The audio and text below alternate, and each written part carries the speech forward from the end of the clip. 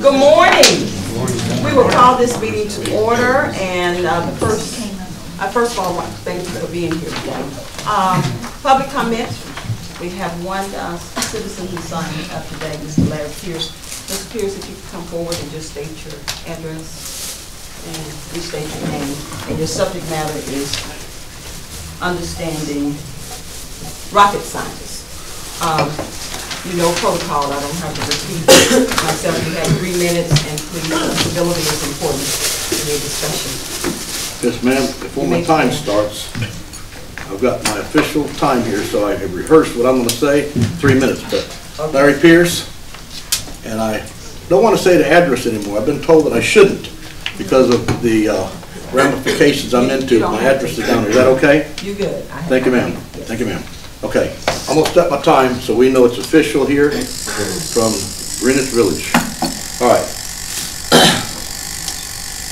First thing I want y'all to notice is I went to the mall and had my hat modified.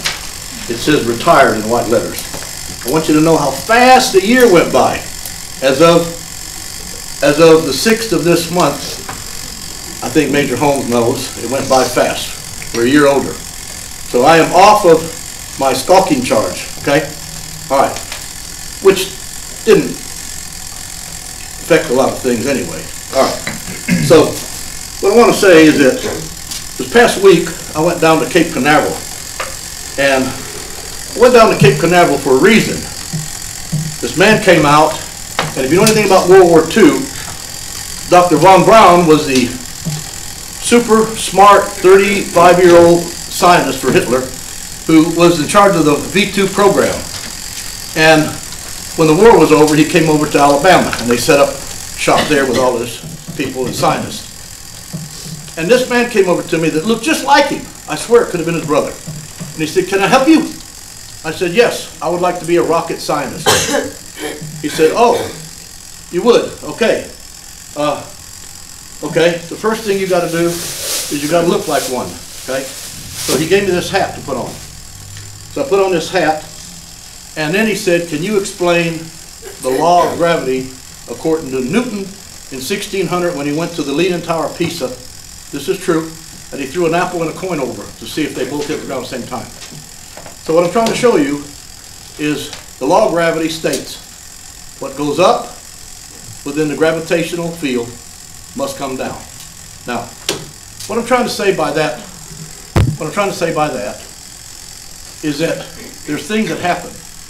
And before I left, he said, you are appointed the rocket scientist from Douglasville.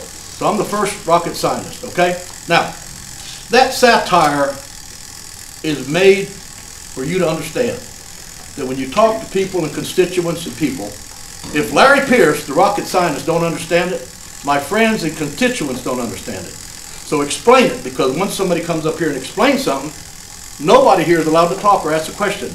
So just remember, the level in which you talk, preacher, otherwise engineer and all, you got to come down to base ground. Now, other than that, I have nothing to complain about, and I really tried hard. Sometimes we're funny, sometimes we're not, but there should be seriousness in sometimes skits. And my time is over by my clock. Thank you. Thank you so much, Mr. Pierce. You're welcome. All right. That was the funnest time I had. Board of Commissioners, if you could tomorrow, please take a look at your minutes so we can approve accordingly. And then tomorrow, tab number 4, if you look at tab number 4, it's proclamation.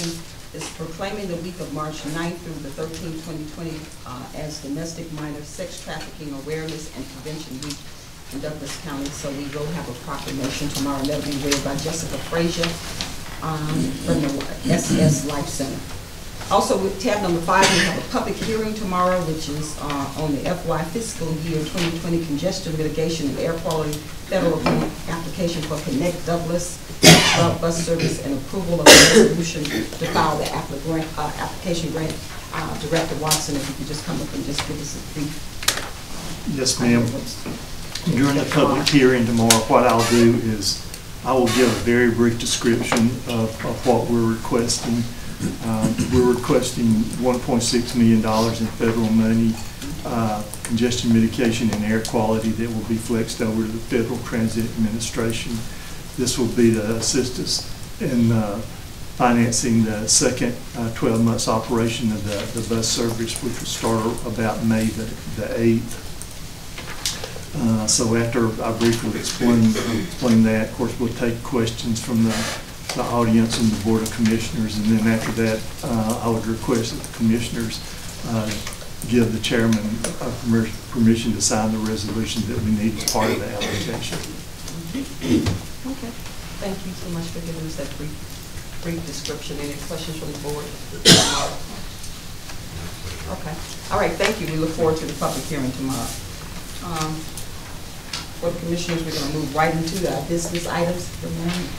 Tab number 6, authorization to rescind the contract with Johnson Law Firm approved December 17, 2019, and authorization to approve a new contract with Bonnie Binkley. Judge Harrison, okay. David, you can just go up to the podium and just share with the Board of Commissioners what this is all about, please. Thank you. Bonnie Binkley has been one of our contract attorneys for about 4 years. When she originally started, she was in practice with Johnson Law Firm, and now she's an individual practice. So we just want to give her the contract. Any questions for the board? Vice Chairman Robinson. Yeah. What switch again? They were in practice together in the beginning, and Ms. Johnson is doing law in McDonough now, and Bonnie Binkley is going to stay with us. Stay with us, okay. And what is the amount of the contract that we're giving? $48,000. It's staying the same. There's no change in the contract. So it's just net budget, net neutral. Yes. Okay, no further questions. Okay, thank you. All right, thank you so much. Okay. Tab number 7, authorization for the chairman to execute an employment contract with Ray Williams as Assistant Public Defender in State Court. Attorney Monica Miles. Good morning. Good morning. So I'll start out this. I have tab 7 and 8, and there's no impact on the budget. It'll be net neutral. The first one is we had one of our attorneys who was under contract in state court resigned at the beginning of January. So we have hired her replacement, which is Ray Williams, to take that position for the remainder of the year. So there's no impact on the budget. It's just substituting one attorney for another. Tab 8, or I guess, do you want me to go on to tab 8, or do you want to? Yeah, tab 8 is authorization for the chairman to execute or revise employment contracts with Aaron Lannon, Christian Bonet, Craig Klosky in Superior Court, and Angel Contreras in the state court as assistant public defenders. If you could share. Certainly. So in the 2020 budget, our office was approved for a new attorney position to be in Superior Court. We are going to move Aaron Lanning, who's a current employee, up into that position. So it'll be a promotion for her. And then with her position being vacant, then Christian Bonet moves into that position, leaving his position vacant, and then Craig Kolsky moves into that, and then you have Angel Contreras moving into Craig. So again, it's just promotions, but there's no impact on the budget. It's just having to amend the contracts to reflect the changes. Okay. Any questions from the board? Okay. Commissioner Robinson. Thank you, Madam Chair. Good morning. Good morning. You know, I've always asked this question every year during our budget conversation. So how many attorneys do we have in the public defender, roughly? With the new position, I believe we'll have 14. 14. And how many do we have with the DA? You know, roughly what about? Oh, I don't. 40, 50? Oh, yes, absolutely. Okay. I'm assuming. I don't know. I'd have to count. I don't know. It's usually a 3-to-1 ratio. Is this, so do you have sufficient, I mean, I know the Board of Commissioners approved a role for you. Does that move you along? Does that help in the progress of being able to keep up with the workload, the caseload? I mean, I know we've got, what, 10,000 misdemeanors and 10,000 felonies year over year. How do you keep up with it? Well, we do the best we can, trying to keep retaining the experience and skilled attorneys that we have is key, because it takes so long to train an attorney, and a lot of the experience and just knowledge of the job in Douglas County in the courts, that's unique, because every county is different. That's how things are run in the court system. So really trying to retain somebody who has the experience is key. Yeah. and I don't know how many prosecutors the DAs have. I don't want to. I don't know the number, but obviously we do both state court, superior court, and of course there's a separate office for each one of those. So I usually think of it in terms of combining their numbers, but I don't know how many they have. So yeah, we just do the best we can, and we're very grateful to get the new attorney position, which will start April 6th. So that'll be next month, and it's going to have a big impact on our office. If that answers your question. Yes, and last question is, like, what is the normal tenure of a public defender? I mean, and again, we recognize that obviously pay is always an issue, benefits and so forth, but also the rights of the actual person that's obviously being defended. So, I mean, are they getting quality counsel? I know they are. I just, for the record, just speak on it. The tenure, it just depends. A lot of the lawyers in our office have been there close to 20 years. I've been here 25 years, and that's just in Douglas County. I've practiced as a public defender in another state 4 years, so I'm giving my age away. But a lot of the attorneys have been, I mean, we've had quite a handful that have been there almost 20 years, and a good number that have been there 10. Seems like a lot of the folks that leave might be there for about 5 years, 5 to 10 years, and sometimes people just get burnt out. They just get tired and they think they want to go do something different. A lot of times they regret it, but and, you know, it's hard work, but it just takes a special person. Yeah, I've heard reputation-wise that we train people for other areas and stuff. So evidently, there's good experience they get. Obviously, you guys do good mentoring along the way, but again, that's always a personal choice. That's all I wanted to ask, Madam Chair. That's my third question. I yield. Thank you. Thank you so much. All right, thank you. Okay, we're going to move on to tab number 9, authorization for the District Attorney's Office to accept the Violence Against Women's Act continuation grant from Criminal Justice Coordinating Council, CJCC, in the amount of $50,000 with a match of $16,667, and authorize the chairman to sign all related documents and amend the budget. Mrs. Thompson. Good morning. Good morning. This is authorization to accept the continuation VAWA grant, which is Victims Against Women's Act, and to sign all appropriate documents. Any questions from the board? Commissioner Guider? Yes, we have a local match, and was that in the budget? Yes, this is continuation. Well, what authorized the chairman to sign all related documents and amend the budget? So It should not be in the budget. yeah. Okay. No, there is no effect to the budget whatsoever. This is exactly what we had the last 2 years. That was confusing. Sure. I should not have put that. Sorry. That was Okay. All right, thank you. Thank you. Okay, thank you so much. Our clerk will make a correction. Commissioner Guider.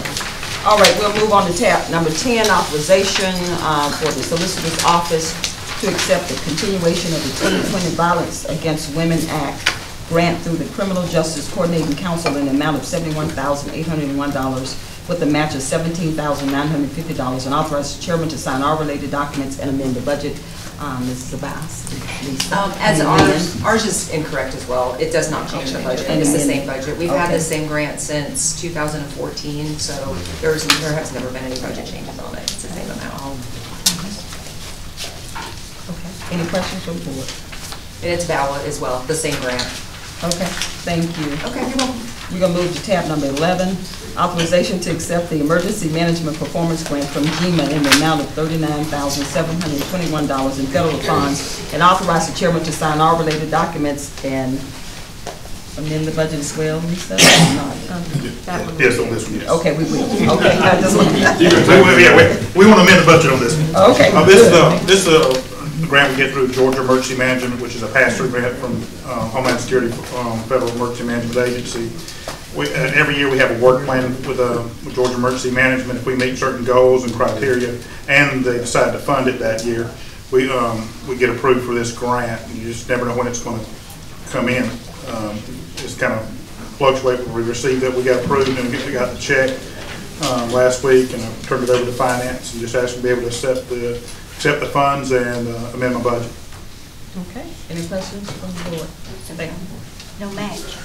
No match. Yeah, the match is met by my salary. There actually is a match. I'll make sure clear the week we take my salary because it's eligible because of the work I do. Okay. So my salary is the match for the grant. So there is a match, but it's met in kind by my salary. Okay, thank you. Okay, you're welcome. All right, thank you. Good stuff. Tab number 12, authorization to accept the ACCG Group Health Benefits Program Health Promotion Grant in the amount of $3,000, and authorize the chairman to sign all related documents and amend the budget. budget. Director Perry? Yes, There you and go. we'll need amending as well. Yes. So it's just $3,000 that the second part of an annual grant that we apply for to help us with our, facilitate our health and wellness programs throughout the course of the year. So, Okay. All right. Any questions from the board? Okay. Commissioner Robinson? Thank you, Madam Chair. So, Director Perry, what type of programs do we offer, and like, what's a highlight for the record that's been successful? You just want to know for the record. the highlight? I think our Lunch and Learn series it has become quite popular. We've had to try to strategize because we've had such a large attendance. We're kind of running out of space. So we're looking to do, instead of just one every other month, maybe two every other month to accommodate those who we've had to actually turn away. We've had to limit the participation to about 30 individuals. So I would say that thus far, the Lunch and Learn series has been quite popular. The yoga is growing. Our yoga exercises are growing, and our annual health fair is growing as well. So all of those activities and some other things that we have planned, these monies will go towards it, and Anthem also offers us some monies as well. So it's been quite, it's been growing. Very good. Okay. Very good. Thank you, Madam Chair. Okay.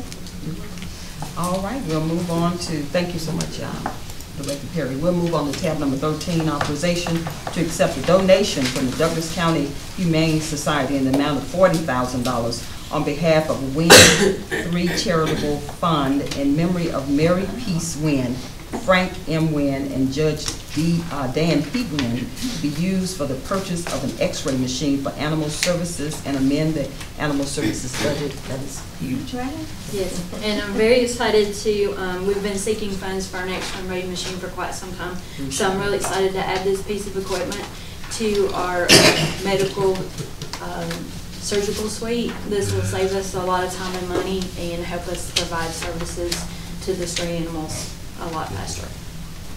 Any questions from the board? All right, congratulations. I know we've been talking about that for a while. Good. Great. Thank you. Thank you. All right, we'll move on to tab number 14, authorization to submit a grant application with the Atlanta Regional Commission for FY 2021 funds for the Transportation Voucher Program for senior adults and individuals with disabilities, and authorize the chairman to sign all related documents. Director Watson. Yes, ma'am. We've been fortunate to receive this grant from the Atlanta Regional Commission. It's actually federal funds. We've been getting this grant since 2013. This grant would kick in on July the 1st, which is the first day of the state's new fiscal year. We would be receiving $102,000 in federal money or $108,000 in federal money with a $72,000 local match, and this will allow us to continue the voucher program. Currently, we have 120 active seniors and individuals with disabilities in the program, and 85 on our waiting list. Okay, no questions from the board. All right, Commissioner Mitchell. So does this affect the 85, the additional guys, or? No, this will allow us to maintain service that where we're at now, yes. Which is the 120? Yeah. Got it. Yeah, this is the same amount of money that we're receiving this year. That's what I thought. That's what I thought. Yeah. So this, just what we normally receive, this is not in addition to kind of offset that 85 that we've been trying to offset. Yes, sir. Okay. Any plans of trying to ask for more, or? Well, we ask for more when they tell us there's more available. Okay. For like last year, we were able to get $10,000 more, but this year they've asked us to maintain it what we have. Okay. Okay. All right. And I know that in this list of 85, I thought at one time it was a little bit less than that, or is it? Well, it fluctuates some. There'll be some months when we have a number of individuals who request to be entered into the program. Some months we have more, some we have less. Okay. But the thing is that once an individual becomes active, they stay in the program until, unfortunately, they die. Understood. So, Understood. Okay, all right, thank you, I appreciate it. And I yield back. Oh, thank you, Commissioner. Commissioner. Yeah, Commissioner Geiger. Thank you. I was just gonna ask you, Gary, the bus system that will go to people with disabilities home to pick them up if it's within a mile of the route, right? Has that helped offset some of the people in need? Not very much. A lot of these clients live in the areas that aren't served by the bus service. Okay, but surely some of them are able to get the bus system. Yeah, there's been a few. I don't have an exact number on that. Of course, you would think it would offset it a little bit. And we try when we're counseling with a client, we certainly ask them to look at that to see if the fixed route service will help them. And it has helped a few, but really not enough to make a significant difference in the voucher program. And this is probably off the wall, but can any of the funds from the FTA, the grant money that you're getting, none of that can be applied to helping us buy more vouchers? No, ma'am. Okay, because it gets people off the road. Okay. All right, I yield back. Okay, thank you, Commissioner Geiger. Commissioner Robinson. I'll just dovetail on the back of this. Because I was down the same path. Like you said, back in 2013, we've always had this conversation. I can remember Commissioner Mulcair sitting next to me, or we were flipping at that time in our seats, and there was always this notion of doing more for the senior voucher program. But there was never the political will to actually fund it. There was always this notion that it was part of a match program, but there was nothing, especially 13, 14, 15, 16, when we had sufficient cash that we could have easily took care of the seniors versus the animal shelter. Stay with me. $5 million cash. So again, back to priority. Gary, what would it take to take all 85 off the books? In local, just roughly. Yeah, in local money, 75,000 to 100,000. Right, so 75,000 to 100,000 a year. Or just explain that just for the public, like was stated earlier. For the public's sake, 75,000 gets you what, 1 year, or? That would be per year, yes, sir. 75 per year. All right, so 50. I mean, I could get 100 years out of $5 million for animal shelter. I'm always sensitive to what we sometimes we may strain a single solution where there was other options that we were excessive in our appropriation, right? We find ourselves short.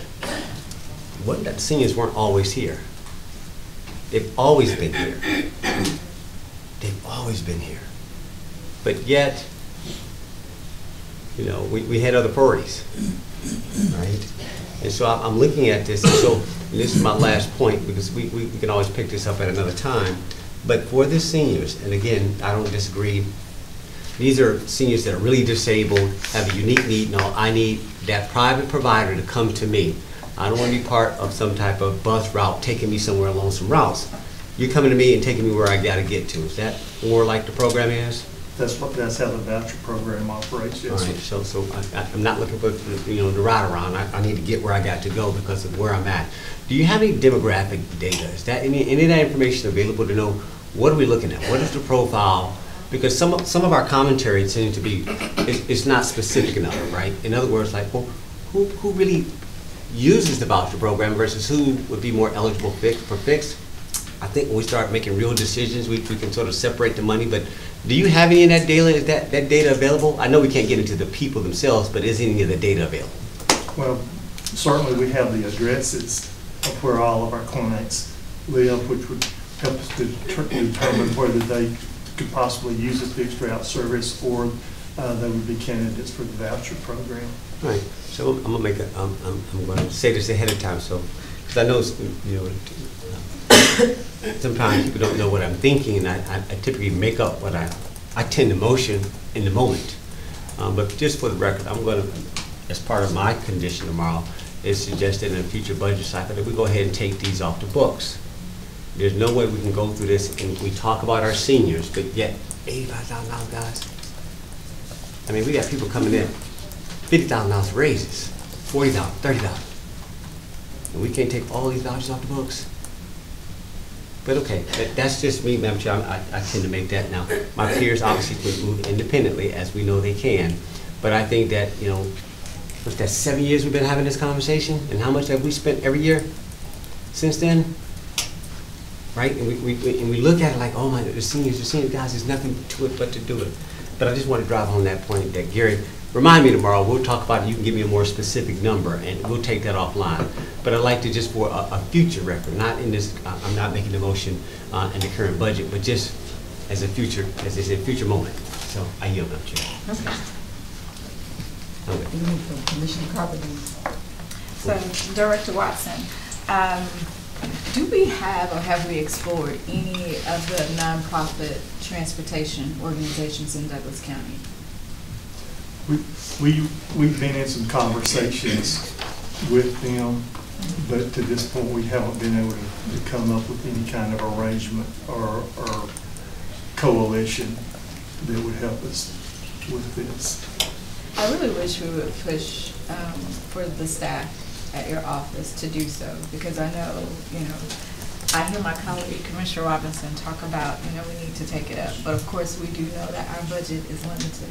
And so I would like for us to look at a public, partnership with nonprofits to really be able to push those 85 off the list. I mean, if we can bring a little to the table, we can get those entities to bring a little to the table and service the individuals in our community. I think that would be a great thing. So if you can get my girls over there to start looking to push that a little bit more. I think we'll continue that conversation and try to wrap it up. Thank you. I would appreciate that. Madam Chair. Okay, thank you, Commissioner Carter. Commissioner Barry. Yes. Gary, didn't a few years ago we added 20? So we have been listening to the need. Of course, the funds may not be available, but if we, instead of the fixed routes, if we had the dial-a-ride routes instead, we could accommodate every senior in the county, could we not? Well, the dial-a-ride would be open to everybody in the county, seniors, disabled, just normal people. But you could go and pick them up, even if they lived in Fairplay, because right now Fairplay doesn't get service. Nothing past about Stewart Mill Road gets service. Right. We could do that. Or going west. So it would, and it wouldn't cost us any more money to go to that. Because we could use the same grant for the dollar ride, could we not? No, ma'am. Oh, we couldn't? No, we... Well, I know that it's on the table now, because I saw something about their discussion. The grant that we have now is strictly for fixed route. Now, there would be some other grant possibilities for the dollar ride program, but it would have to be separate pots of money. Yeah. Well, I know it's very popular over in Carroll County, so their buses stay full all the time. So with that, I yield back. Okay, thank you so much, Commissioner Bennett. Director Watson, I just have one question for you. Last year, were we able to add a few more people to the voucher program? I believe we received some funding. Because we got a little extra money last year, we added about 20 people. 20? Yes. If you could just explore several options for the Board of Commissioners and bring back a plan at the next meeting and just discuss some possibilities for removing these 85 citizens or seniors that are certainly waiting on the list. I'm quite sure we could be creative. Okay. Okay. Sure. Commissioner Robinson? Yeah, not to mix the topics, because the topic was senior voucher, but obviously the CMAQ was on the agenda as well, the same reason. So as the previous question, you can't tie the two together. Again, when they're both on the agenda at the same time, you can't merge them.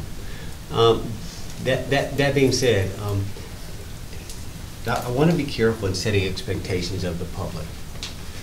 When we went down this path with a fixed route, the current federal funding was tied to need. The need was primarily driven out of District 1 and District 2 based on federal requirements, right? And it's important to look at the map. The routes were designed to satisfy that need.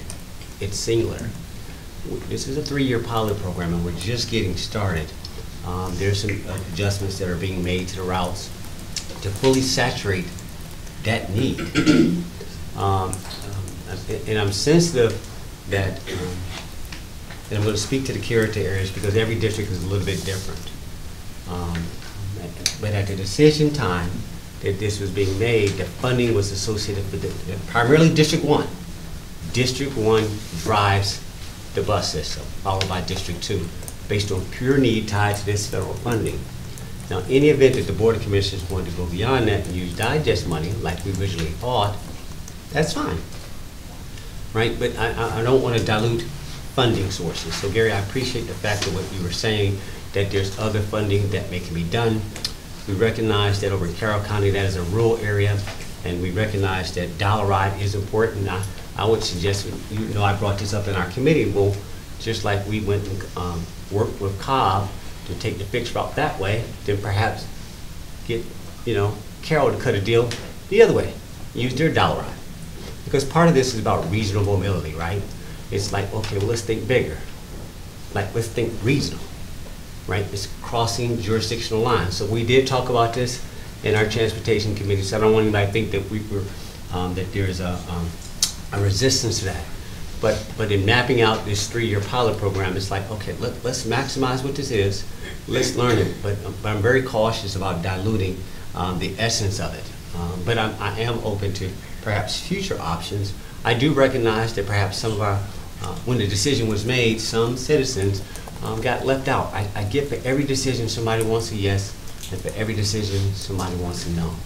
Even in District 2, every decision I make. So I'm sure that people in other districts that are not being served, there's some that actually wondered when the decision was made or rendered, we don't want it. I get it.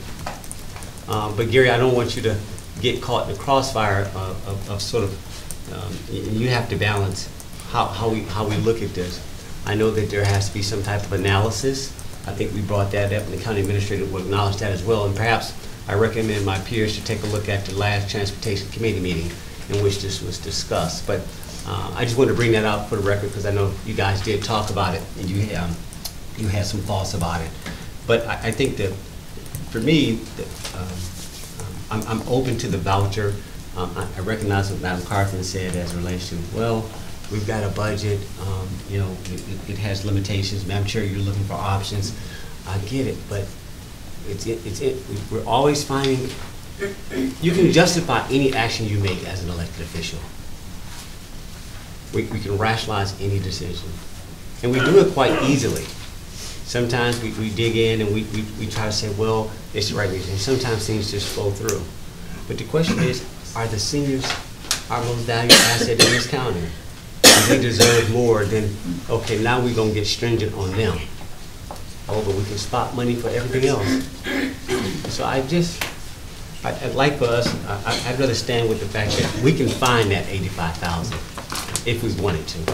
If you guys really want to make a difference for our seniors.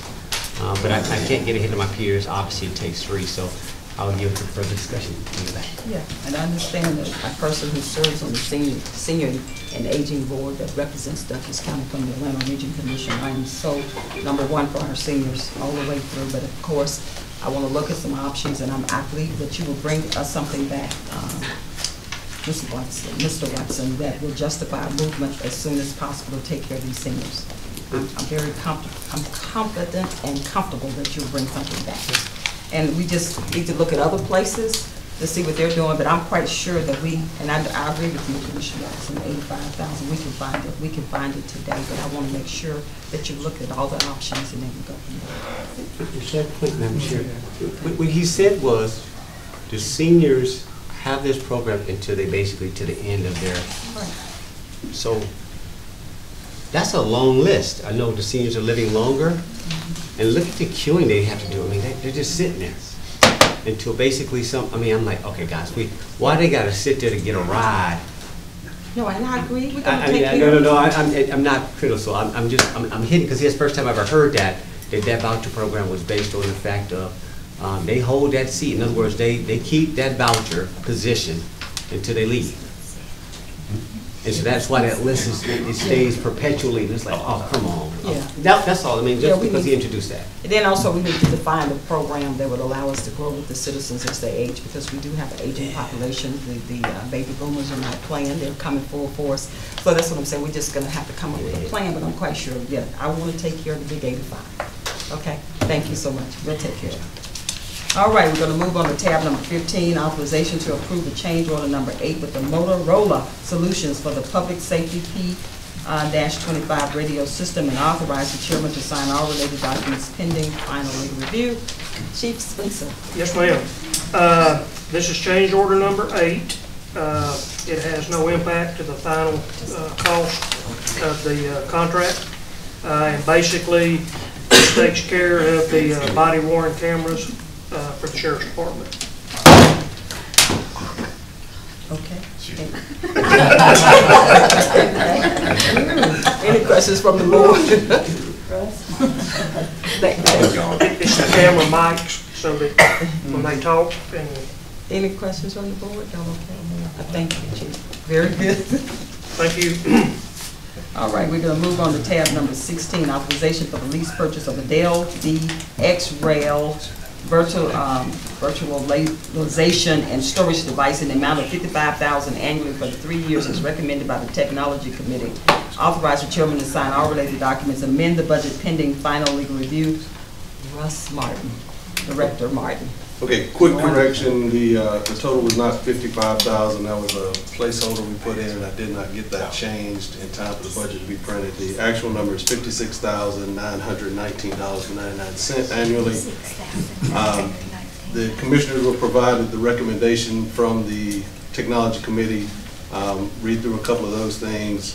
This new appliance will address current capacity constraints in our technology environment, which are preventing the addition of any new systems or services to our current technology offerings. It is projected this appliance will meet our need for scaling for the next 3 years. The total price of this is actually $163,525.59 with a lease of $56,919. Kind of the history on this is this was a budget improvement request that we made for 2020 that was not able to be approved.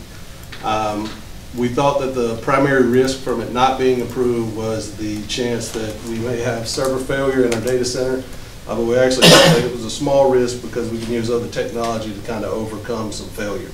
What we didn't actually perceive as a risk was the overall capacity of the system, because we didn't have any projects on the books and we were unaware of any projects that were coming down the track that would hit the capacity of the system. As the years progressed, there were several projects, it appears, that were on the books that we were unaware of that will attack the capacity. Therefore, we're at a point already this year where there's a request to create some services that we cannot create. Potentially there's a revenue impact for a particular department in that we can't create some servers. So that's where we stand. We need this to be able to move forward.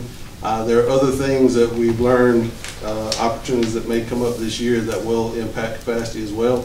So Technology Committee looked at this as it wasn't, we know it's a tight budget year. This wasn't approved in the 2020 budget. We looked at a 3-year lease as opposed to an outright purchase, and that is what the Technology Committee is recommending. Okay. It will be incumbent upon the Board of Commissioners to come up with a funding source. Okay, thank you so much, Director Martin. Any questions from the board? Commissioner Robinson.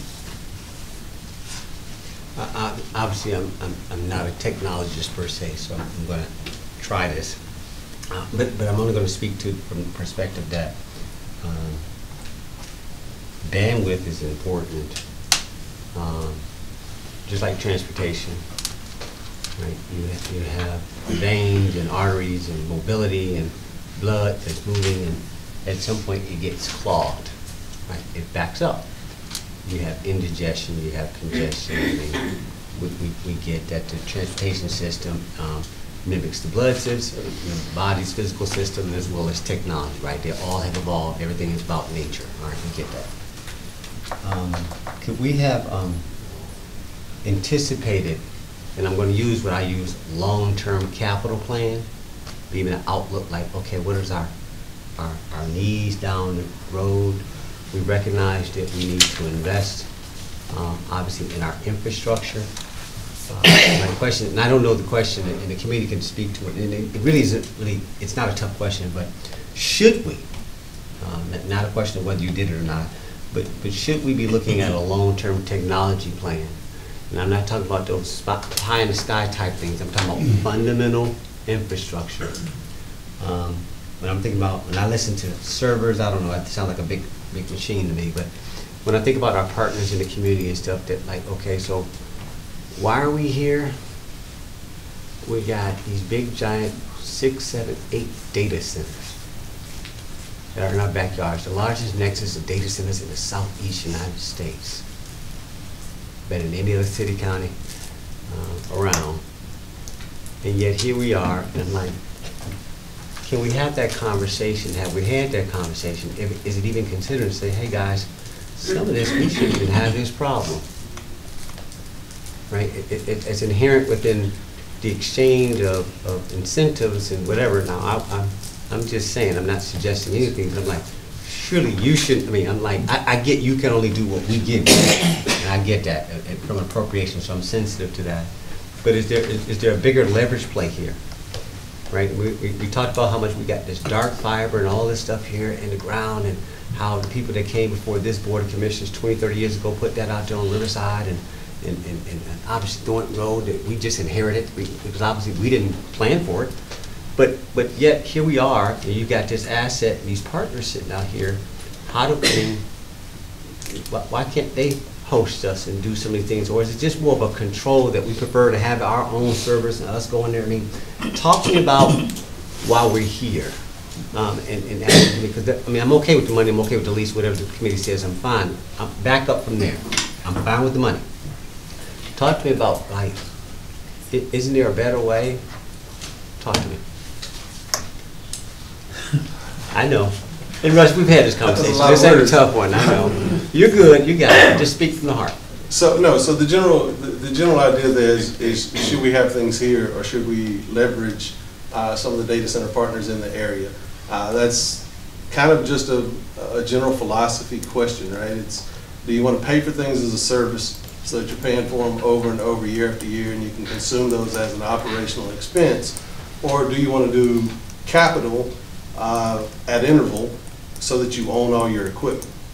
We could absolutely go with a private cloud company that's hosted in a data center here in the county, no longer have to buy servers and those kind of things, right?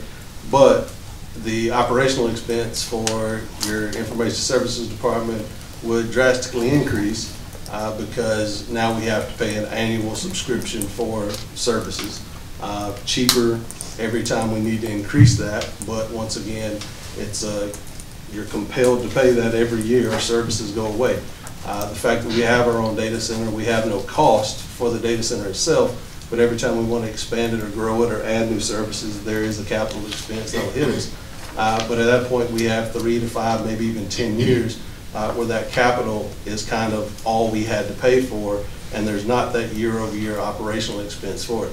So it's just a philosophy idea. Do you want everything to be an operational expense, so we move it out and we do it all as a service, or do you want to pay for it as capital as we go, and then we keep it in-house? So there's several ways to deal with that. It's just a philosophy. All right, so stay with me. So here we are, we've got ground infrastructure roads that haven't been maintained.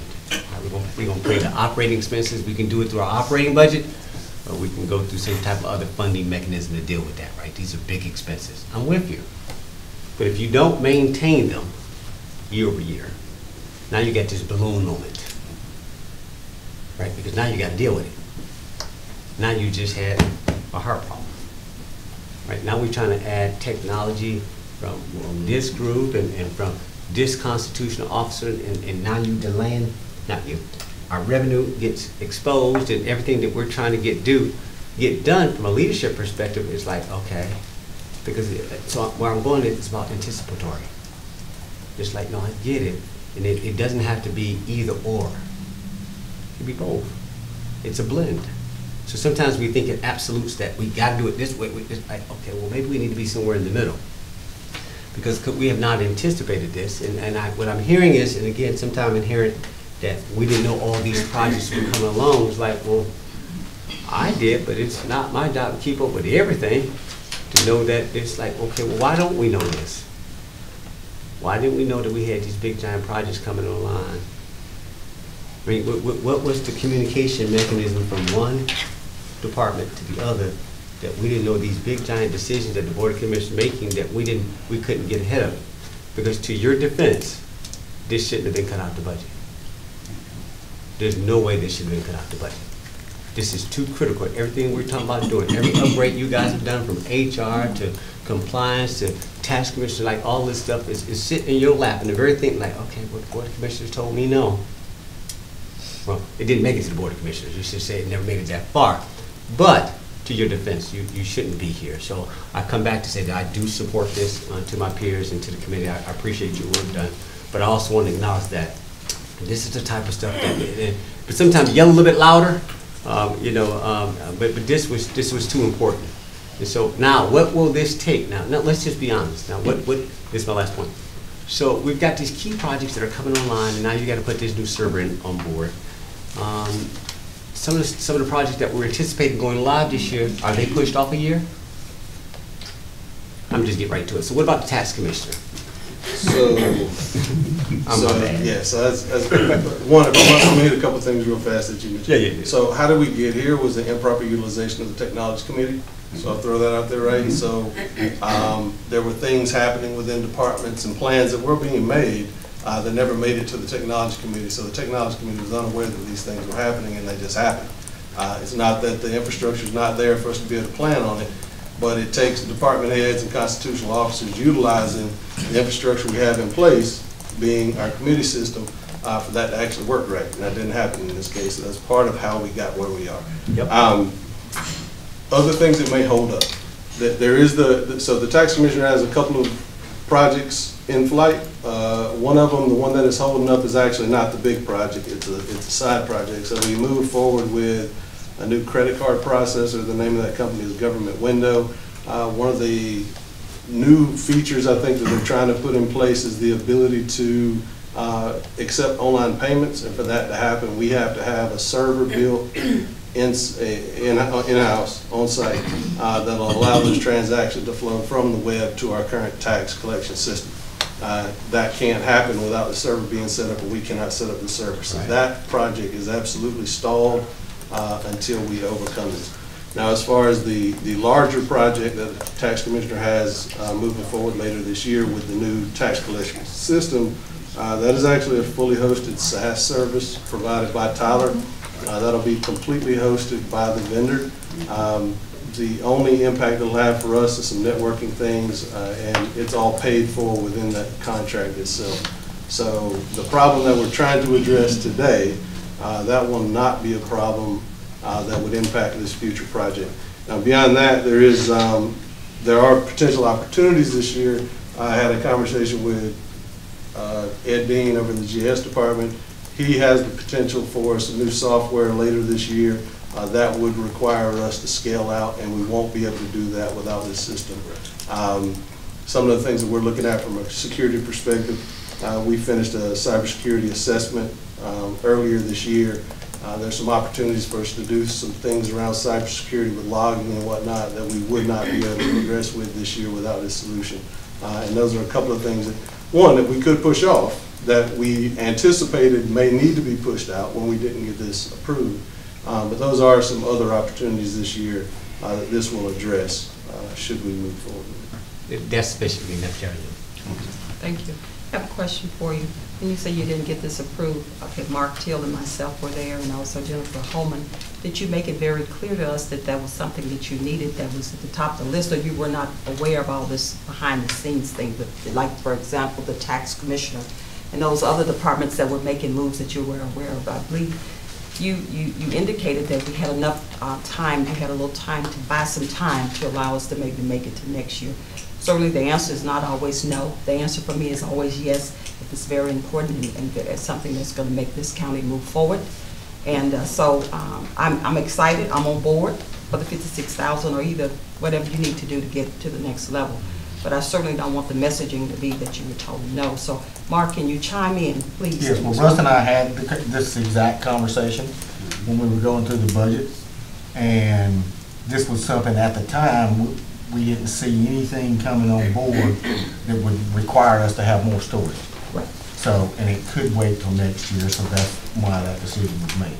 And we weren't aware of all the things that were going on behind the scenes. So. Right, and I agree that we agreed it was a manageable risk at the time. Okay. But the conditions surrounding that have changed. So I'm definitely not trying to jump on and go, we tried to ask and y'all didn't give it to us. It's not that, right? Hard decisions had to be made. We saw this as a manageable risk and we moved forward in that vein. And now, yeah, like I said, conditions have changed and now it's a different priority than it was at the beginning of the year. And I agree with you, managing the risk. I'm managing narrative and messaging. So thank you. Commissioner. Yes, Russ, you can only plan for what you know is coming down the pipeline. You were completely unaware of this. It was never brought to the technology committee, like every other department brings things to the technology committee if they're going to connect to our network and our servers. So this was completely, you didn't know about it till the equipment had been installed in another office. And so we need to really point out the necessity. It's like paving a road without it going through the transportation committee or something like that. This is very important. You can only plan ahead if you know what's coming down the pipeline. So it's very imperative that each department head and elected official, they're invited to the technology committee for a purpose. And if they don't bring it to our committee, then funding is already tight. We have a $250,000 contingency fund that this is going to have to come out of. There's already something that's already come out of the contingency fund. And so this is only March, 1st of March, you know. We've got a lot more, we've got 10 more months to go that we're going to have to rely on that contingency fund. And this is something that could have been avoided had the procedures in place had been followed. So I just want to point that out. You can't. No, I understand. He can only do as much as he knows about. I mean, he can only plan ahead. It's like when you budget, you plan ahead for the budget. And anything that's hitting the budget that wasn't planned for is going to have a detrimental effect on it. So with that, I just yield back. And I agree. You didn't know. That's why I'm saying it's behind the scenes, some things that you were. And also, I want to make it clear to the public that we did not say no. The answer, you know, I'll give you whatever you need. And so with that being said, any other questions or comments? Yes. Okay. And Commissioner Mitchell is the chairman of the committee. Yes. And I appreciate my colleagues for all the input that we're having to deal with. But you're right. We didn't know. So it didn't. We've got to understand that within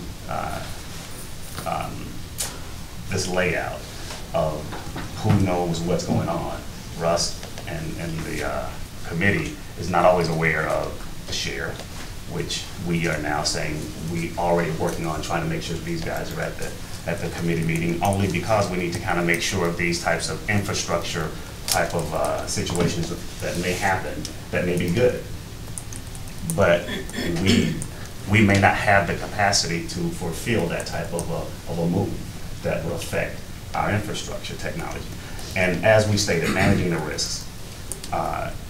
2 years ago, I would say if not more, that we've had these discussions and we've actually moved on BRs from a standpoint of we can try and manage it again. We can try and manage it later. We can try and get to this point later. Yes, we decided as a board we can hold off on this versus spending the money on the infrastructure now. And this is not just a tax commissioner or a records problem. This is a county problem. Correct me if I'm wrong. This is a county problem. It just happened to happen at the time of the tax commissioner wanting to add to this space in one time that we need, correct? Yes, if anything would have been, regardless of who it was, tax commissioner or anybody else. Correct. It could have been records. It could have been the GIS, and so on. And it just happened to happen at the top of the year that we was gambling with. Maybe we can wait to the end of the year before any request of this caliber would have came about. Again, that's a risk you take that we've taken out the last 2 years. Nothing against what you've done and what we've done as a committee and as a department head. But what we got to all understand too, though, is that this need was already discussed roughly 2 years or so ago. But here we are now having to cross that threshold because we've ran out of space, basically, in so many words. Okay, so we ran out of space. Right. Say what now? We ran out of money too. Well, space and money, they go hand in glove. But at the end of the day, I think this situation was going to happen whether it was with the tax commissioner, which I would hope that we stop trying to, and not that you're doing this, saying that it was because of the tax commissioner. It's just that it happened to happen during that time, of course, and point in time when he was needing to add to the server or the space that was needed, and it wasn't enough there to add what he was trying to do, correct? Correct. Okay, so, but I think we've had this infrastructure, capital, lease and or purchase conversation on many of occasions. This is not the first time this conversation is being had. We just decided as a board and commissioners to decide on, we're gonna hold off another round. Let's see, can we wait another minute? Let's see, can we wait to see, can we get there? Because we've had this discussion about making sure that everybody was at the table all the time. We constantly have this conversation, but now we're really taking a harder look now and making sure these guys are at the table because of this situation really came to light because they were not at the table, so we didn't know that this was going to happen. But that doesn't stop those constitutional officers and others, the judicial system and others, having to use the infrastructure that Russ and the team has put in place. So I'll yield that though, but I just caution us as to, kind of what we've done as a committee and what Russ has done as a department head and how well he's done and where we are. We're not here because of adding or not adding to the system. This was going to happen. The question is when. So 2 years ago, we had the discussion, we decided to wait. A year ago, we decided to wait, and now we're here. I think you want to add something more? Yes, so Commissioner Goddard mentioned contingency, so is this contingency or is it fund balance? Oh, tell me where the fund's going to come out. For the funding. Good question. The contingency is it 275 or is it 350? 260. But we have to remove some things from the current balance that it is.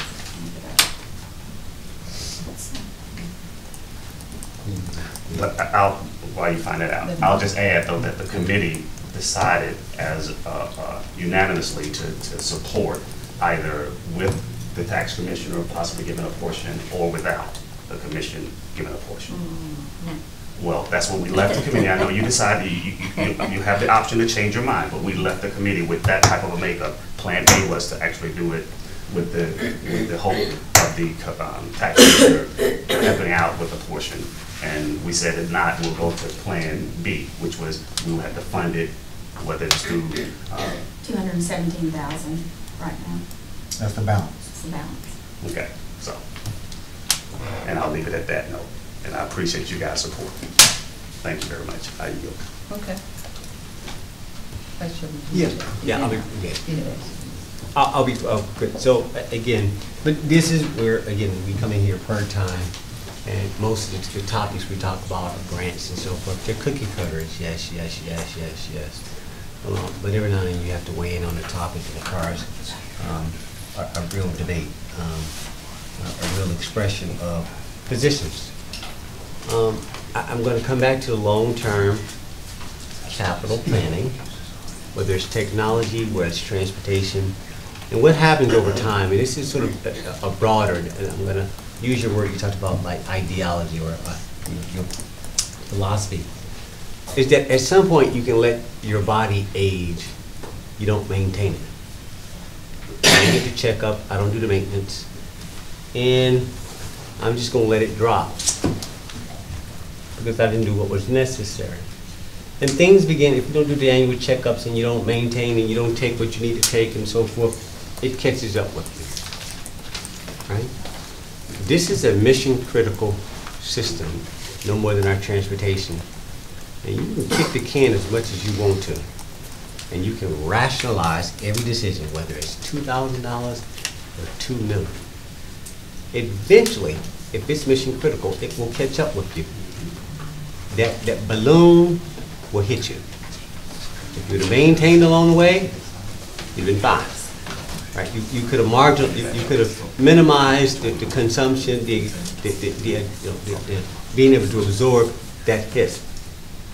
But because you don't have, like a private sector company, the capacity to have these huge hits without having a real impact on citizens, this is when your fiscal policy gets challenged. And your ideology is like, okay, you can age this thing out if you want to. You're going to pay for it sooner or later. It's going to be major.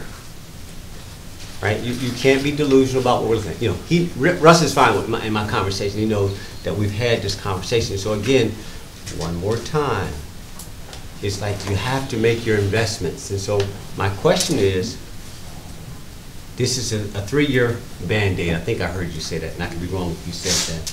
But what is the long-term solution? Because I'm always, what is the infrastructure? Where are we going? Who's leading us technology-wise? He knows it's not him. I'm giving his platform to say it. Which is, where are we going with this? So that those who have to weigh in, that committee or this committee or the purchase committee, can weigh in to help support that. So now, but we can't lead the administration on how to think. But our job is just to check and balance whatever decisions are made. But weigh in, Russ, and really, and that's my only question. Well, is this enough, and where are we going with this? So unfortunately, there's never an end point with technology, right? So for us to look at this and go, how much do we need to spend to be done, right? That's an impossible question to answer. Because we're going to consistently grow, technology is going to consistently change, and there's only so much projecting we can even do that. There was one of the big sci-fi writers once said, right, anybody that thinks they can predict the future, right, is a moron, because in technology you can't, right? There's just no possible way to do that. So what we can see, right, is that putting this solution in place covers the need that we have right now. And then over the course of the next 3 years, we know about some other things that are aging out, and this is positioned perfectly to allow us to age those things out over the course of those 3 years and continue to move forward. Whether or not we add more capacity or not, that's built into this. As those 3 years progress, the next 3 years become more clear, but to try to project technology more than 3 to 5 years out, honestly, to me, I think is a fool's game. And we just have to kind of move forward as we can. I think looking at this solution and the 3 years that it gives us is absolutely the right step now. And next year, we need to be looking 3 to 5 years out again and continue to make those changes. I'll be honest, I've been with Douglas County for just over 6 years now, and as far as maintaining the body goes, I think we've done a really good job. I mean, we completely refreshed our network, which is an important piece of what we do, but that was done 5 years ago, right? So we are getting back to the point where that needs to be looked at again. That has a 5 to 10 year lifespan, depending on how cutting edge you might want to be and how hard you stress it. Our data center, when I started, there were 4 racks that were creating tons of heat. Now we're down to 1 rack. We didn't have to buy a new cooling unit because we're able to reduce heat as opposed to increasing cooling, which is us moving forward. We have new Wi-Fi that saturates this building and other buildings because we have invested in it. So I think actually the Board of Commissioners, the Technology Committee have done a great job of making sure we had the investment we needed to continue moving forward. But to think that we can actually plan out more than 3 to 5 years, there's a point where I'll be honest, if I tell you what we need 7 years from now, I'm guessing, and I'm probably wrong. Stay there, but we're going to keep that. And I appreciate we're not talking about being Jetsons. I think mostly what we talked about, even with our long-term capital planning, for economic development and transportation is 3 to 5 years. So let's keep it in the context. The question wasn't just, it's something that actually could be answered. In the sense that, yeah, but it's still an investment. And what we're saying is that technology is that important. Our information over in the sheriff, information over on the judicial. And so my challenge is like, okay, but who's keeping up with all this? And who's really anticipating this? And what I can't accept is like, what is their problem, their job. It's like, but somebody needs to have a complete picture. Now, how you break up the work breakdown structure is amongst the leaders. But if nobody can give me a single view of what's going on, and we gotta fund it, I got a problem. Right? Somebody's gotta give me a single view. I don't care who owns what. If we're the single funder, then we should have a single view of everything, which requires a certain amount of communication among the peer groups, if that makes sense. And so I'm going to come back to, please work with us. I mean, we have these conversations, they shouldn't be rhetorical.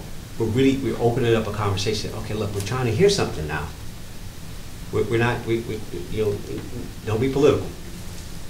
Really, I was looking for a serious fact, which is like, okay, come on, talk to us. Right? Because again, we can handle the ideology. I was looking for more facts that says, okay, and if you can't answer it, that's okay, which you sort of hedge, and I'm sure you're going to work through your committee.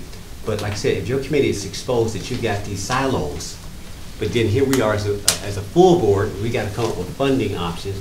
I think that's somewhat, I think you understand what our challenge is. So who becomes the champion to get that information? Is it you? Is it the county administrator? Who owns ensuring the Board of Commissioners gets a single picture where we're not exposed to sitting here having to do these one-off budget amendments? And so I'll leave it with that. Jennifer, real quick, and I'm going to yield the floor. Can you ensure that the Board of Commissioners can get the spend on contingency for the past 10 years, exactly how we have spent contingency every year over the year? Can you provide that for us? Sure. Thank you. 10 years. Thank you. Okay, thank you. All right. Commissioner Carter. So, Russ, you and I have had this discussion. I've been here a year, and I've talked to you about, you know, some of the issues, or not really issues, but just concerns that, you know, if we had, you know, the service to go down, what would we do? You know, do we have a backup? Can we, you know, run the courts, run the Board of Commissioners, be able to, you know, do things that we need to do if our system was striked? Have you looked at that? Will this help that? Will this virtualization help us in those events? Does it help? Yes, it helps, because there's a technology called vMotion within VMware that allows you to take, it just, as it sees a server die, it can bring that server back up on a whole nother cluster of machines, and you're all good, right? So a lot of times a machine can fail there, and you're only down for a couple of minutes. That's one thing, right, that happens occasionally. From a bigger disaster perspective, again, something the Board of Commissioners did a great job funding us on. We absolutely have a huge disaster recovery platform. All our machines are currently backed up locally and to the cloud. The clouds are replicated by 2 different locations. So even if there was a geographic type emergency where we had to evacuate the area, we would still have access to our servers, and the data would be relatively fresh as well. I think the oldest we're going to have anything is going to be about 4 hours as far as our backups go. So we think we're in a really good place as far as disaster recovery goes. That gets tested. The machines themselves get tested every night. They get spun up. We make sure that you can see a splash page, and then they go back down, and we make sure that they're actually, you know, they're recoverable. And then once a year, we actually spin up that environment. We go into that environment, make sure the mail server works, make sure the DNS server works, make sure the file servers are up. So in the case of a disaster, all we really have to do is figure out the routing piece because the servers are fine. Good.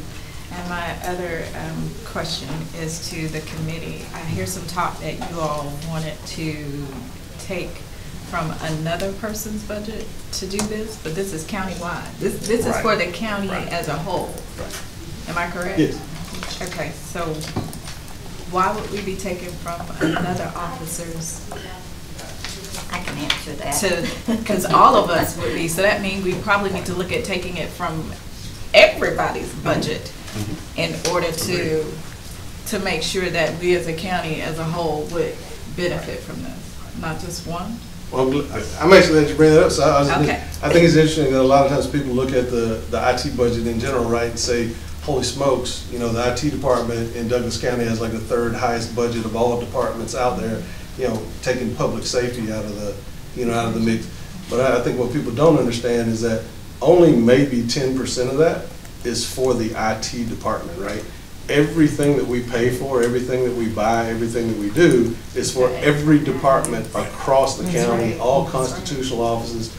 We're paying for your licenses from Microsoft. We're paying to make sure you have Wi-Fi. We're paying to make sure your phone works on your desk. Right, so those aren't our things. Those are your things that we maintain for you, and that's why our budget looks like it's big, because we're paying for a lot of stuff for a lot of people that's not us. And that's the case with this. Great.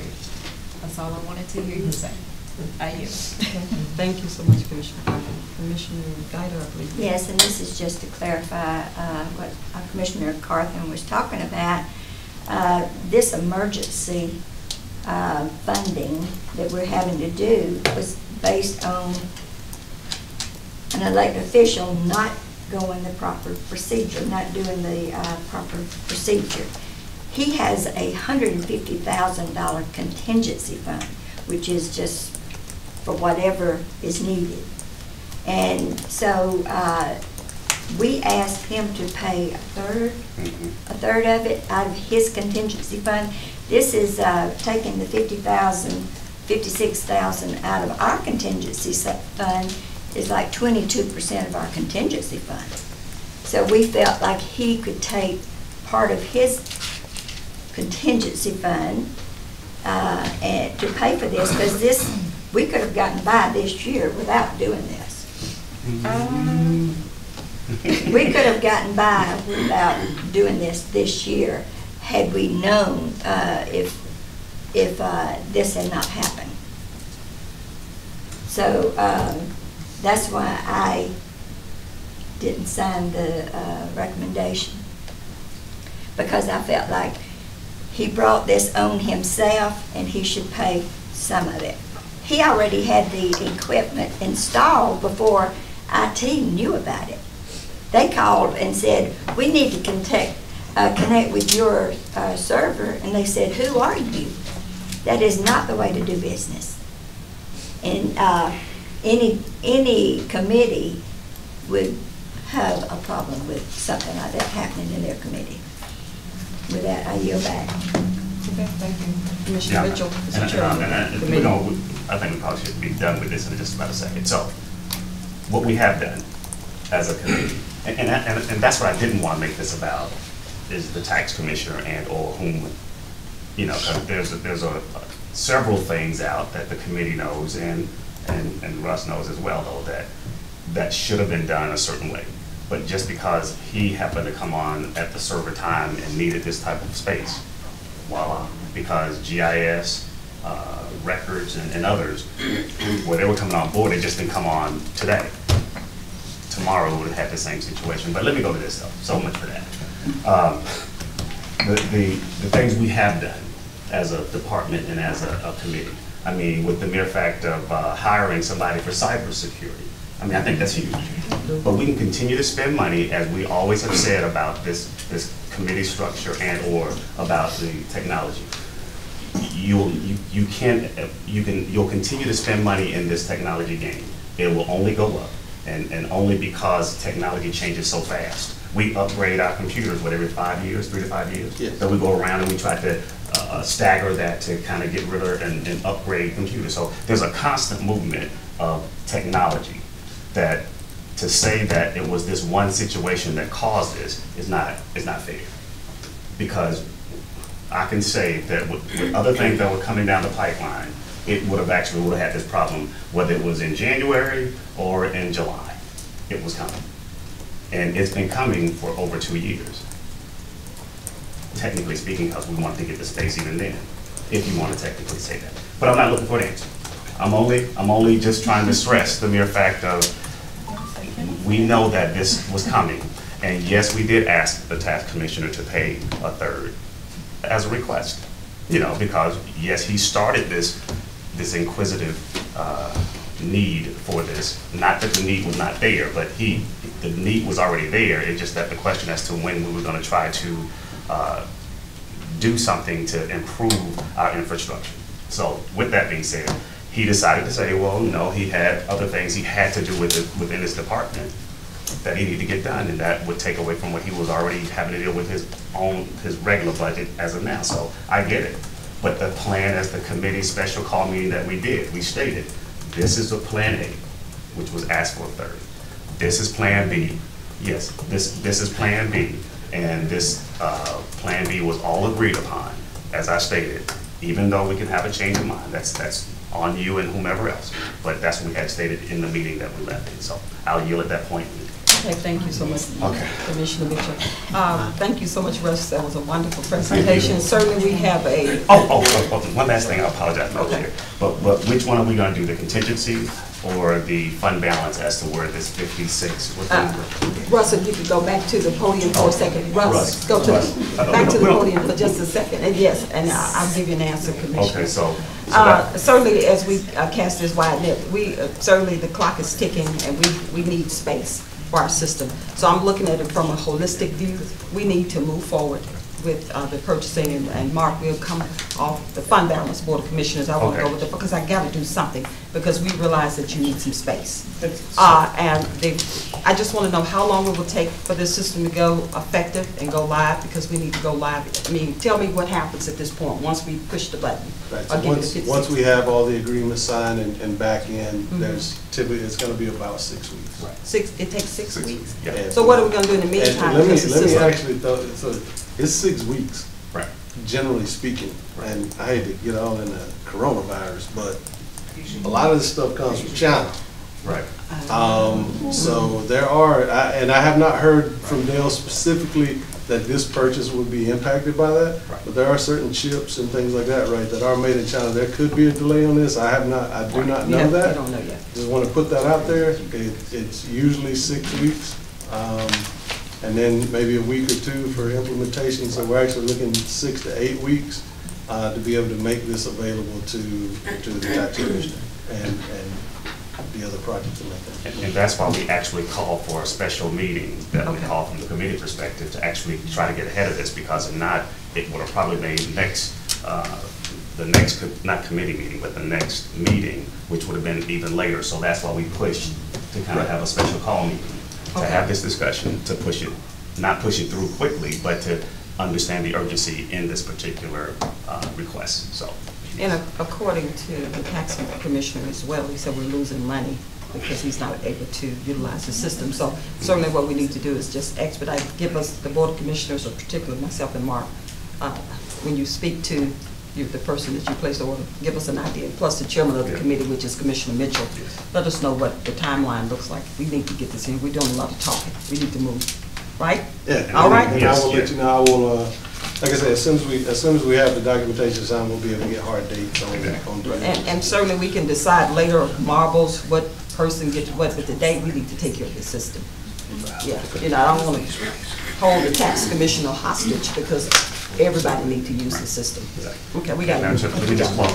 Let me just finish up and I'll yield back. Okay. But so we're gonna put on the agenda fund balance where these funds will come out of. Yeah, it's going to have to. Source. Yeah. So the source of funding will be the fund balance. And Jennifer, I think you said I had just a little bit on there. I got a little over the 10%, I believe, just a little bit. You think?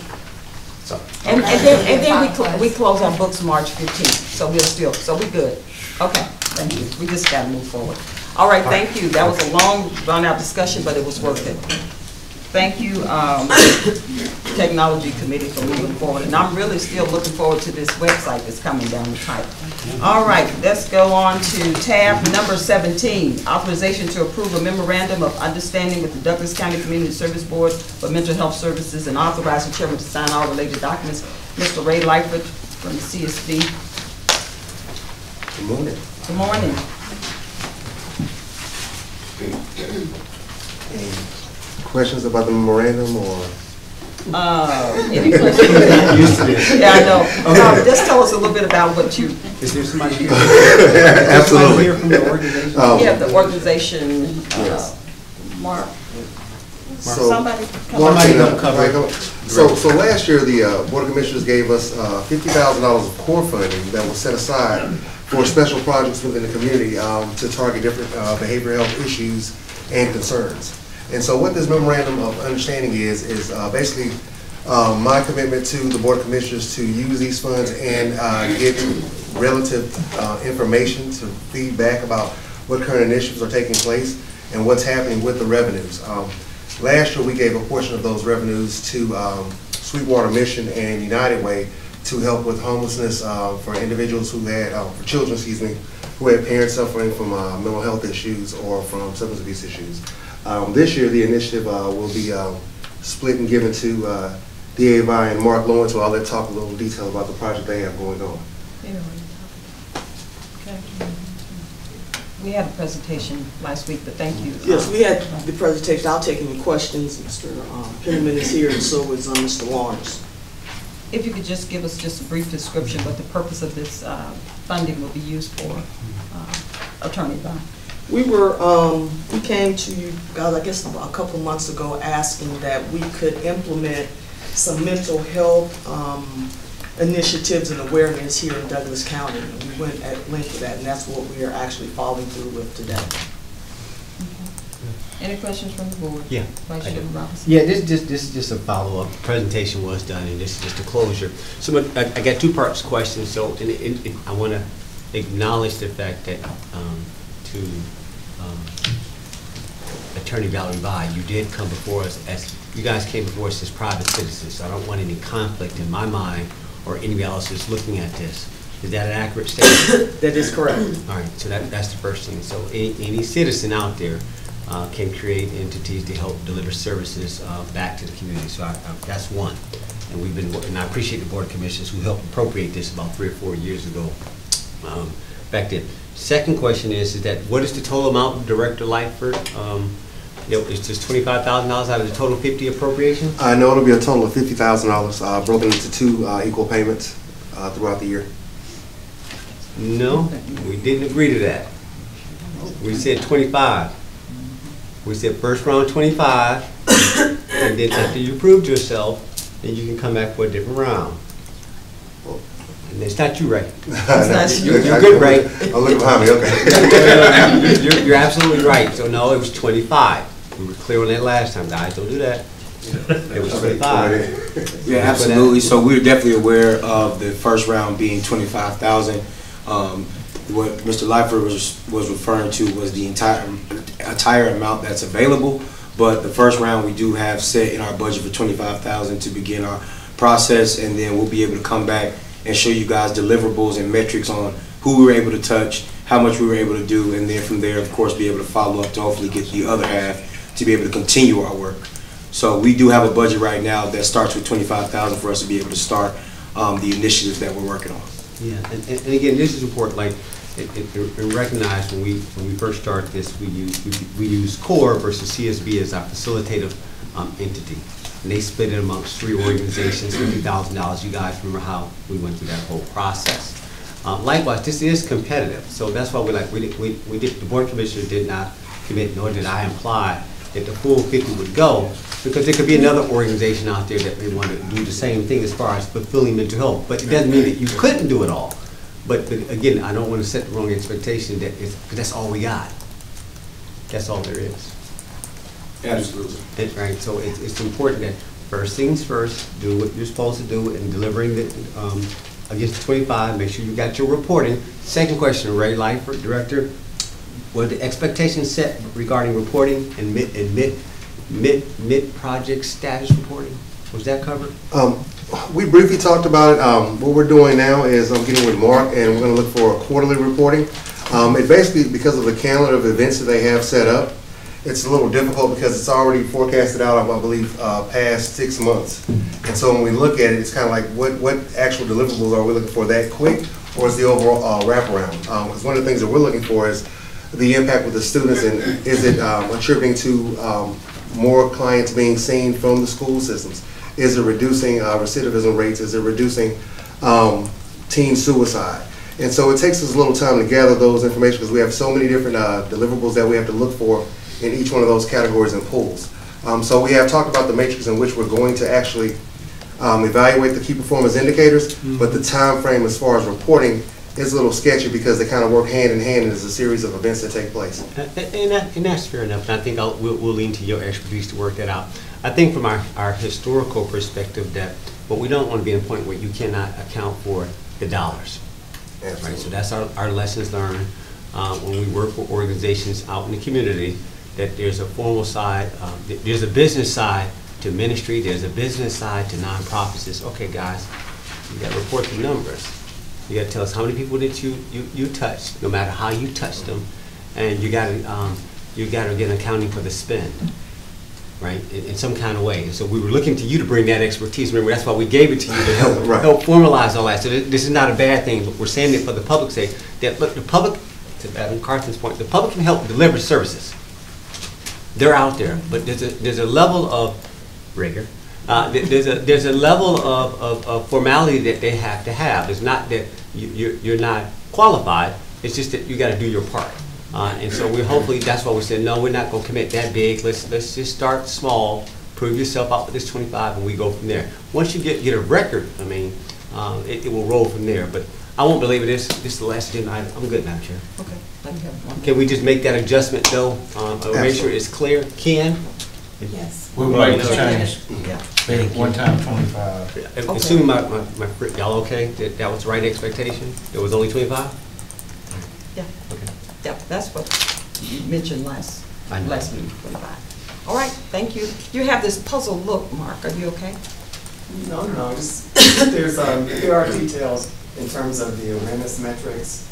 We went through some of that at the last presentation. Okay. And certainly we can repeat it if anybody wasn't here as it relates to the school assemblies and the activities at the movie theaters and the research as well as the social media.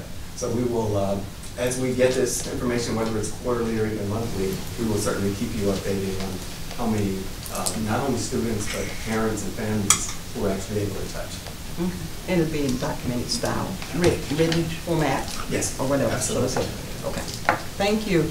I just want to add one thing. Also, just for your clarity, guys, we did invite one of the school board members here today because we're already in talk with them about getting this active. Mr. DeVitrin Caldwell is here today.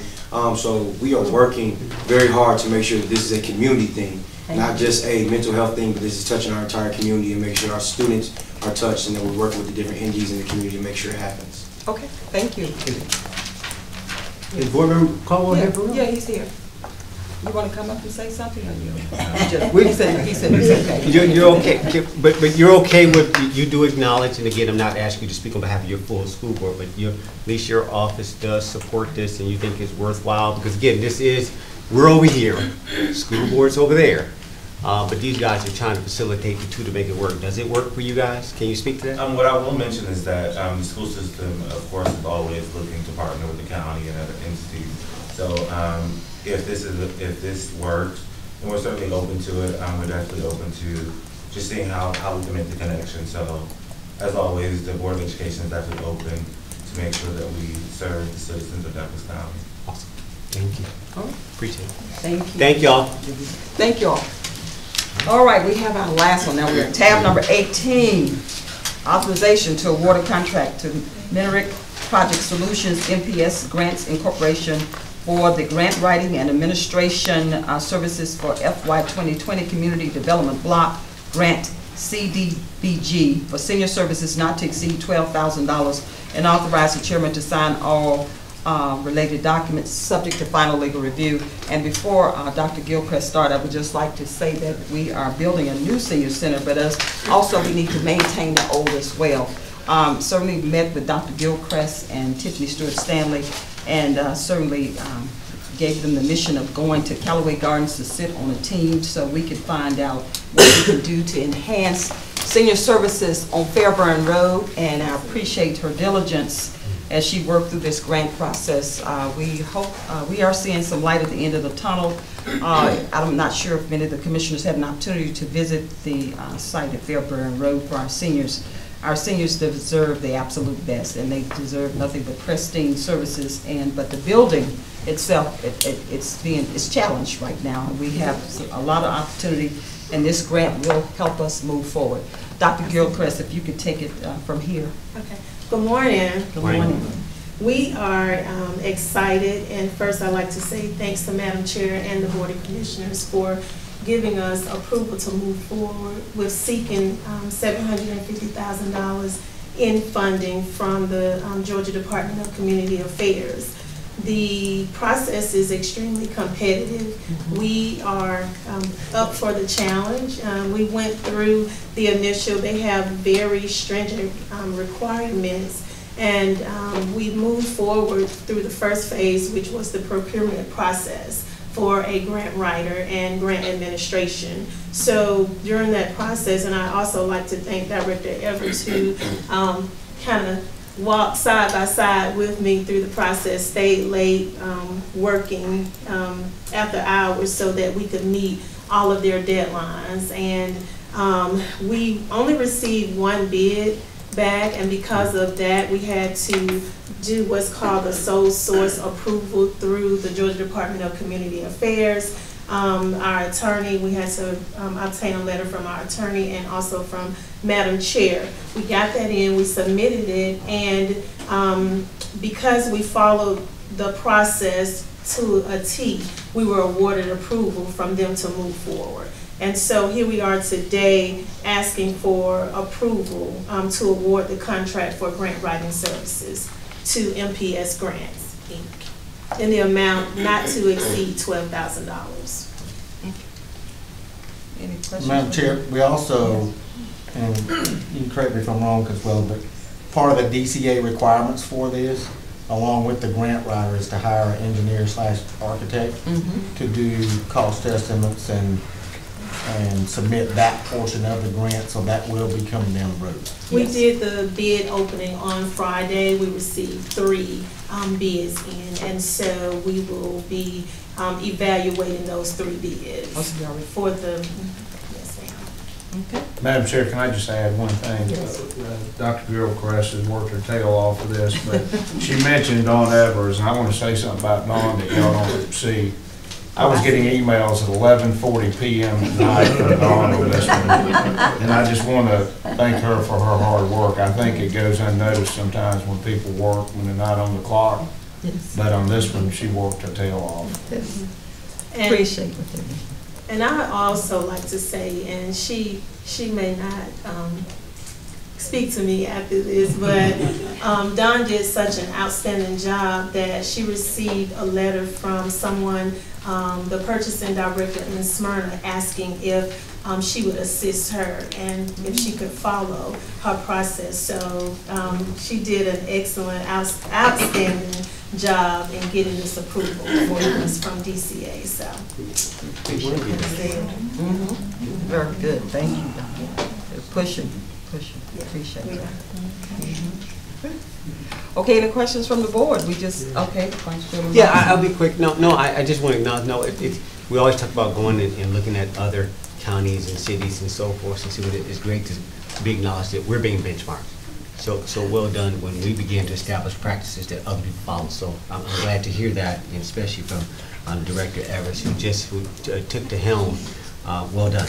All right, real quick. So, all right, we get through this process. How long do you think to build out, or maybe county administrator, because I know that may not be your expertise. How long is this going to take, Mark, to be, once we get through all of it? So as far as the grant, yeah, the grant. When will we hear from the grant? The grant is due April 1st. Yep. We have to have the grant in by April 1st. Yep.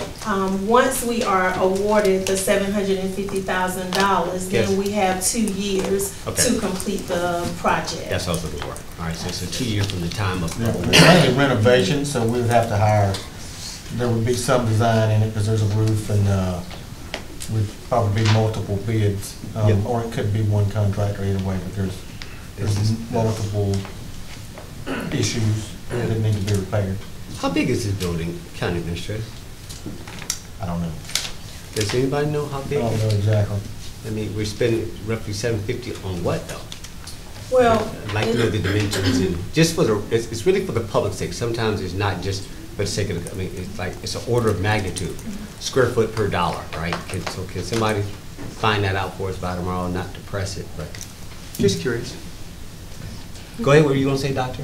No, what I was going to say is that the grant cannot be used for the administration part where our offices are located. It can only be used for the areas that's utilized by citizens and the senior citizens. So that's the square footage that we would need to take into account. So I would like to get both answers, how much this is gonna apply to and how much square feet is the full building.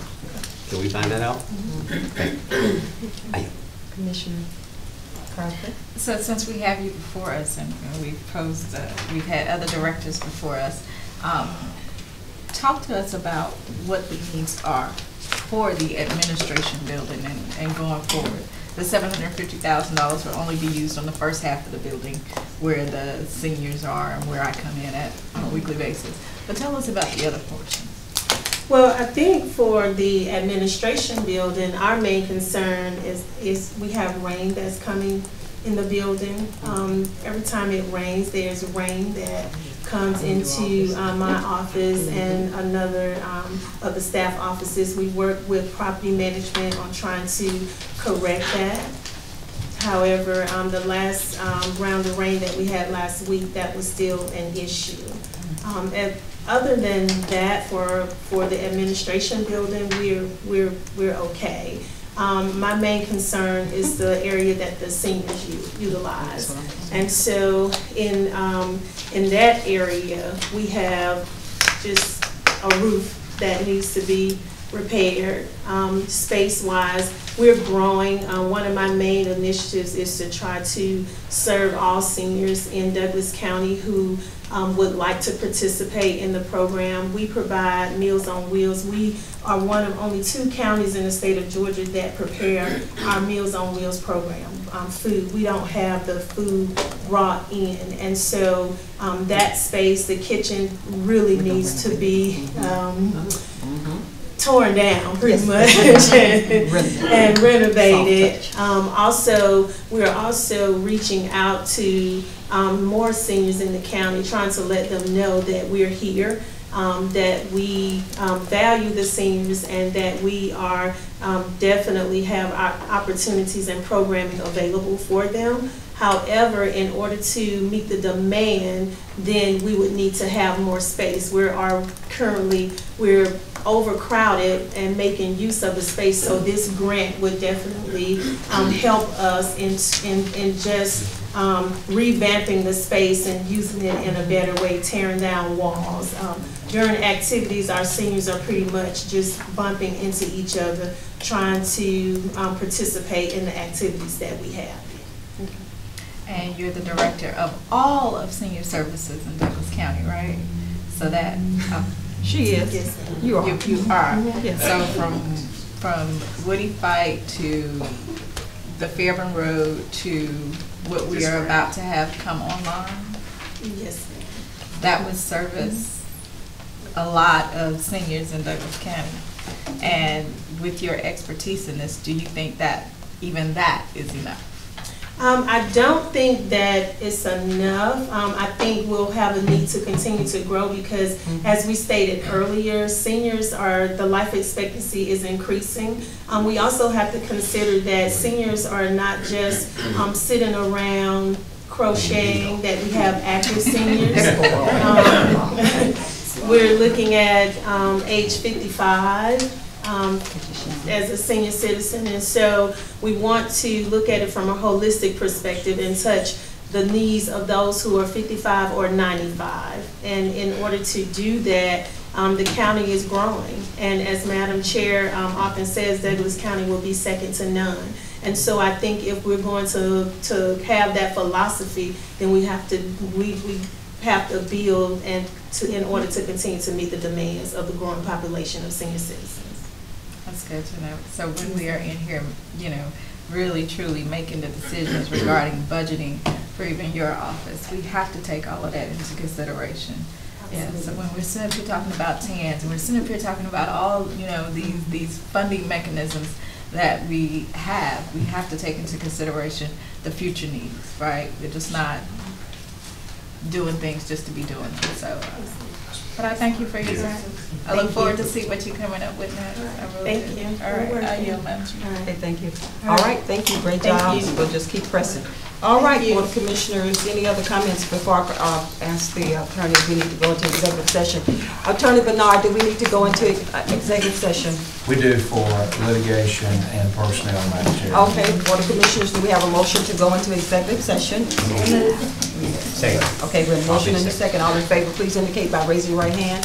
Okay, we have a 5-0 unanimous vote. Please take 10 minutes and then we'll come back. Thank you. Now back on, we're live and viewable to the audience. Thank you for the executive session. Anything else to come before this body? Our attorney, Bernard. Madam Chair, it's come to my attention that wasn't announced when we went into the last executive session that we need an executive session for real estate. We cannot discuss whether or not you go into executive session or not, but I'd ask for a motion to go into the executive session for purposes of discussion of a real estate matter that has time sensitivity to it. Okay. Do we have a motion? Second. We have a motion and a second. Any discussion? We have a motion and a second to go back into executive session for a real estate matter. Please indicate by raising your right hand. We have a 4-0 unanimous vote and the motion carries. We will go back into executive session. Thank you, Attorney Bernard. Let me get that. Work session. Oh, I know. It was just me. Okay, Board of Commissioners, we are now back in our meeting. Anything else to come before this body? Vice Chairman Robinson? Yes, Madam Chair, is there any official position that we're taking regarding some of the public health commentary that's going on? Is there anything officially that the state has communicated to us as counties? Have you received anything from the CDC? What's that? I have not received anything as of yet. I have a public health meeting on this coming Wednesday, and I will have some information for Board of Commissioners at that time. However, I do have some information that's already out there, which is part of healthcare, is my homeland security for me. And keep your hands clean. That's number one. Plenty of hand washing. I have ordered some sanitizer stations throughout the courthouse to make, and also we have some already, but we want to make sure that those sanitizers are full. And then I also want to make sure that if there is a need for some additional sanitizers, we place them throughout the courthouse. And if you have a cold or you're sick, we encourage you to stay home.